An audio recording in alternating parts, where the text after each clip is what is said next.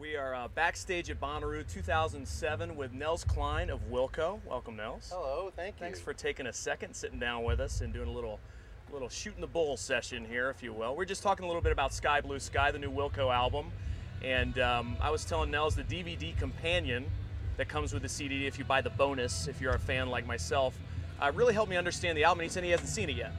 No, I haven't seen it yet. I would like to see it at some point. There's some great shots of you in there with the line of guitars. I don't know where it's at. Oh God, it's in our loft. Yeah, and you're saying something about, you know, that the different influences in your life, you feel that it's kind of coming out of your consciousness in the current album. Certainly a lot of things that have to do with maybe a few of the things I've accumulated over the years, but certainly that which I was concerned with in my mid-teens. Or just coming out of my pores now. All that Buffalo Springfield. All that Buffalo Springfield kind of Faces. Yeah. You know, the Faces and Allman Brothers Band. Awesome. Yeah. Yeah. So is this your first trip to Bonnaroo? No, we were here 3 years ago. Okay. Yeah. I didn't know if you were part of the gang at that point. I was. That was probably right at the beginning, correct?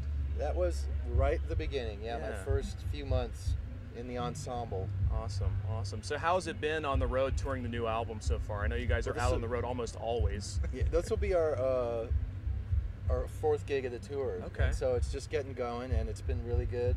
We played opened up at Davenport, Iowa. Right. There was a brawl that night. Oh, really? Yeah, but I don't think anyone was seriously hurt. There was a lot of blood around, I saw. Kind of stopped the show for a minute. Bet. I went over to try to suss it out. It was kind of gnarly. But it was really nice anyway. But they didn't do that in Cincinnati. Cincinnati was was great. People there. And then Indianapolis, and now we're here. Awesome. And I know you guys have been playing a few of the newer cuts for a while, like Impossible Germany and Walkin'. I caught you at Tall Stacks last year in Cincinnati, actually, kind of the festival thing. Right. And I was like, oh, the new stuff just sounds amazing, and rooting for it to make the album. Of course it did. Oh, good. So, yeah, we did do more songs than ended up on the record, so it was kind of a crapshoot there. I wasn't sure what the final cut was going to be. Yeah, and Thanks Like It didn't make it. But you know, that's but they put that decision. in the VW commercial now. That's right. That's right. That was a surprise.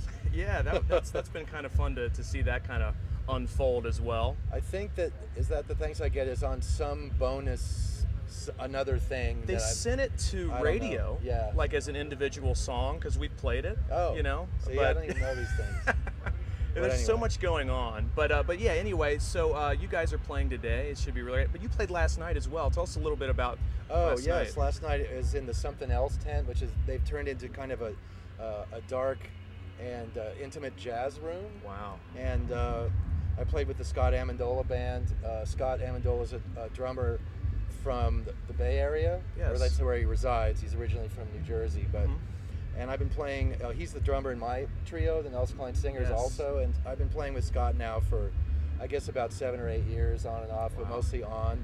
And this was his group, which I've been playing in for quite a while, with Jenny Scheinman on violin. Oh, wow. And John Shiflett on bass, and we have various other floating members. The last record was also with Jeff Parker on guitar. Yeah.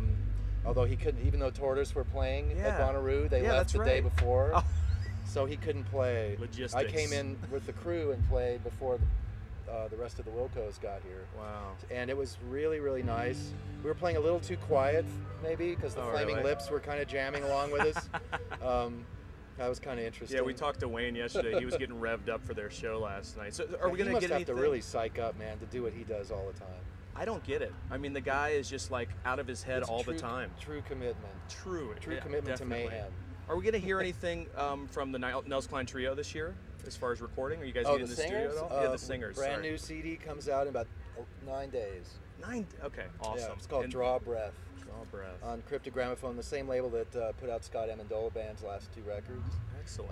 LA-based label. So you're excited about that, I'm sure. I'm very happy about it. And in fact, Mr. Glenn Kochi from Wilco is a guest on one song. Oh, we love Glenn. Playing percussion and glockenspiel and crotales. I didn't know Glenn played glockenspiel. Well, he's a vibraphone. He's a full percussion student of excellence in his day, and graduate in all these concert percussion and drum corps type things. He's a Kentucky boy, see. University of Kentucky, but right. originally from the suburbs of Chicago. Right, right. I also am a University of Kentucky guy, so I take some affiliation. His former academic advisor and the dean were both at the Indianapolis gig. Really? Yeah.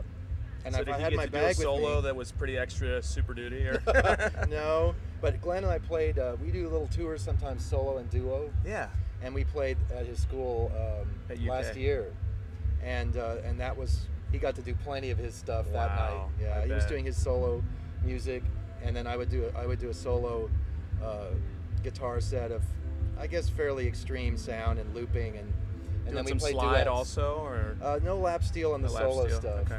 but some open tune things. Wow. And then we do a Sonic Youth cover, Karen Coltrane instrumental, and one of my pieces, and some other mayhem. We're working up some other music if we ever do another tour. We've done 2 tours. Do you ever sleep? Actually, it's funny. On the road with Wilco, I sleep more than I sleep when I'm at home. Yeah? Yeah, those tour buses, they're very, very somehow womb-like. The hum kind of puts you to sleep. The motion, the air conditioning. Great. Well, I'm glad that you're getting rest amidst, because you're doing lots and lots of things, and it's very exciting. It's a really productive and busy time for me, and I feel very lucky. And so it's my time to play, and I love playing. So I'm just really happy. I mean, it sounds really corny, but I know I'm a really lucky person, and I'm really, really happy to be doing the work I'm doing. And I know so many individuals for whom life is kind of permanently difficult because of their artistic desires, and I just am happy to be doing what I can do here. That's awesome. To have that appreciation of it is pretty special, and not taking it for granted, Hell no, man! I've been doing this forever, well, and it's just sort of blossomed in a new level, and yeah, kind of won the lottery. I can say, as a longtime Wilco fan, and even back to the Uncle Tupelo days, that your addition to the lineup has been an incredible one for the band, and I think it's as tight as it's ever been. Well, thank you. We're having a really good time. I think that when Pat and I came on board, it just seemed to work right away. Everyone was having a good time, and it's definitely still like that. Yeah, I know. Another, once again, last reference to the DVD you haven't seen yet, but the correlation and how everyone just commenting, it just works. It just works. We didn't have to do all these overdubs. We didn't have to do all this stuff. We just do it live, and it worked. And the songs being the songs, that's just kind of speaks for the album to me in a lot of ways. It's interesting because certainly it was a humane recording process, especially without the headphones. Oh, wow. Because that can really tire you out. It's a little unrealistic. But I think that Scott Amendola was saying that he has been hearing tracks on the radio up in the Bay Area, and it sort of stood out to him because the sound of it was so immediately different. It was so it was warm and sort of the frequencies are unhyped and whatnot. And he said in that way it sort of just jumped right out, and I would never have imagined that. I don't really know how it fits into anything, but it was great to hear that. So if the sort of fundamental concerns being addressed to their fullest extent is the style, it seems to be kind of paying off sonically, and maybe doing some nice things for the music. Absolutely, absolutely. Well, thanks for taking a minute and talking to us. I really appreciate it. Thank you for listening. We snagged you, and I'm glad I recognized you there. And yeah, I'm going to go hide out for a moment and suck up some air conditioning. That is the best plan today. It's super hot. There's bugs. It's Tennessee. I saw some very large moths last night. Very large. They were dive bombing. Gotta stay away from that. As a person born and raised in Southern California, it's kind of odd because I shun the sun. Yeah. So I must cool off. I feel like I'm melting. It's the humidity factor here, right? Yeah. Well, it's not as hot and humid as it was 3 years ago, I don't think. You might be right. The humidity was off the scale that day. But it's pretty hot. It's pretty bad. So we'll let you get into the AC. Thank you. We're backstage at Bonnaroo talking to Nels Cline and Wilco on WOXY.com.